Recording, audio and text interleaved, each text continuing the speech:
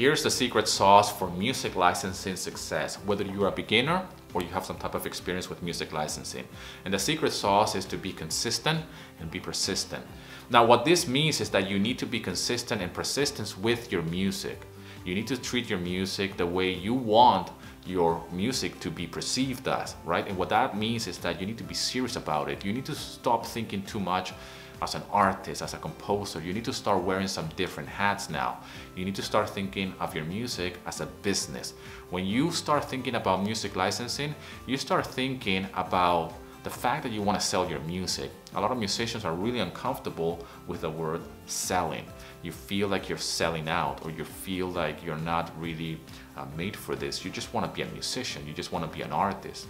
But when it comes down to music licensing, what you want to do is really wear the hat as the business owner of your music. You are the real deal here. You are the composer, you are the mixer, you are the executive, you are everything. Okay, so in music licensing, what we need to start thinking about our music and our composition is that every single piece of music that we're writing is a product, and it's a product that somebody else wants to purchase. The only reason why they're not purchasing your music yet, they're not buying your music yet, is because your music is still in your hard drive, or your music is still in your head.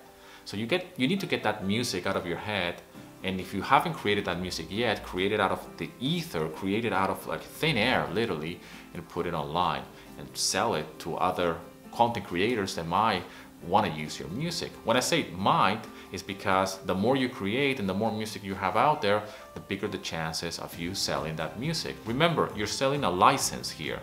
And this is where you have to start thinking in those terms, right? So my music is not just this thing that I make for fun or just because. You know, we have already ticked those boxes as musicians, as composers, but now we're making music because we want to turn it into a business. We really want to think of every music composition as a product, right? The music libraries are a business. They're run by people, they're real money-making machines, and they need music. There's clients who are looking for music in those libraries, in these places, these websites.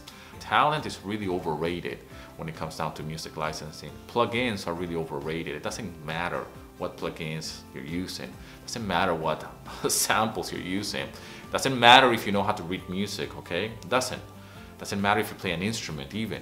Okay, certain things could matter a little bit more than others, but it's not about that. It's about, are you persistent enough and are you consistent enough with your pursuit of music licensing success? If you're new to music licensing or to royalty-free libraries, download my free guide, link in the description. Thank you so much for all the love and support, and as always, rock and roll, and here's to your success.